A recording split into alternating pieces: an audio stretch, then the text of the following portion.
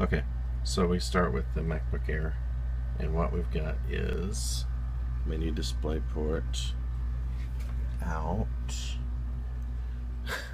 to HDMI, out to DVI, which then comes back to DVI port on this ancient Gateway 720p capable monitor. Okay, so that's a physical connection there. And then we have the Apple TV, which is connected via HDMI to this Asus 27-inch monitor, whatever it is.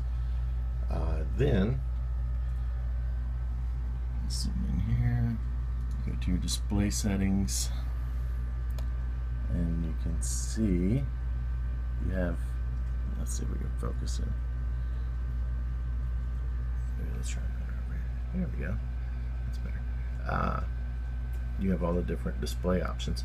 And right now, everything is mirrored, but you have the option to, extend or, choose which option.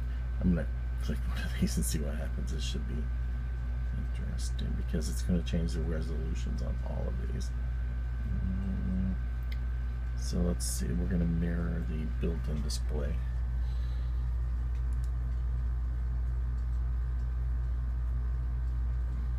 Okay.